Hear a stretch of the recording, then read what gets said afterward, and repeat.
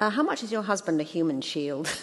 I mean, you obviously have a wonderful partnership with him, and he's very much involved in a sense he's obviously a great political mind as well. He's very interested in your career. Tell me how your partnership works and how your personal and political life have interweaved. Well, we met at a Oxford University Conservative Association disco. We were introduced by the late Ben... That sounds very racy. Hope that doesn't get out. And we were actually introduced by the late Benazir Bhutto. Oh my gosh. I suppose an interest in politics has been there for both of us for some time.